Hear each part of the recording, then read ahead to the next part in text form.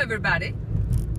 Today from a beautiful Lavallette, New Jersey, down the shore. Ortley Beach, Lavallette, Point Pleasant. It's a gorgeous day. Very sunny, a little breeze. Many tourists. After all, it's August 2015. Today I want to talk about my little experiment that I made in Poland, that I did in Poland. It was about dipping my toe in a past, meaning I'm a vegetarian, not sensu stricto, because I still eat a little of white meat, like for white, like a breast from chicken or turkey. So not total vegetarian, but that's all I do when it comes to meat, and many salads and raw vegetables, fruit, all that good stuff. So heavy stuff I don't eat for years anymore. And here I went to my beautiful native Poland, and with all the people and the hospitality that they are famous of course, all the cold cuts, beef, pork, just name it, the sweets like pies and cookies and candy, just name it. And also alcohol. Now, I never was an alcoholic, so it's not like, oh boy, I'm not gonna drink even one shot because I'm gonna be drinking again.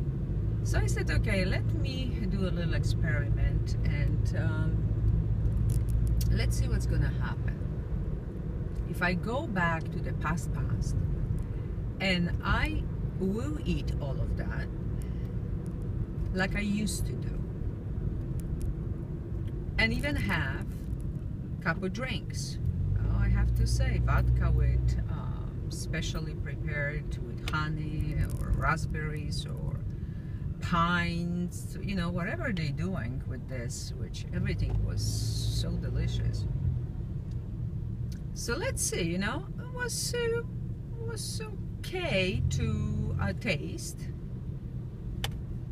because my, you know, taste is all different now, but it's not like it was bad. The problem was what was afterwards.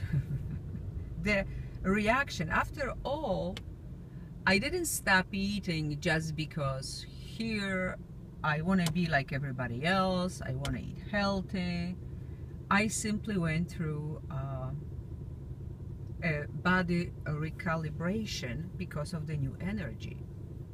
In 2012 or 2012 or 2011, I already actually forgot, but we're talking years already. So I was, my stomach, my body started to work differently, and I have to tell you, I was like one big balloon. My body was really fighting to be okay, to feel good. And you know, like in my dream I had many months ago, it was shown to me that once you return to recapture the past, you will fail. And boy, that was right. So now I know that even if I wanted to return to bad relationships, bad situation that didn't prove to be right, were too negative or too toxic, it's gonna be the same way. It's gonna fail. Love you all, and talk to you next time.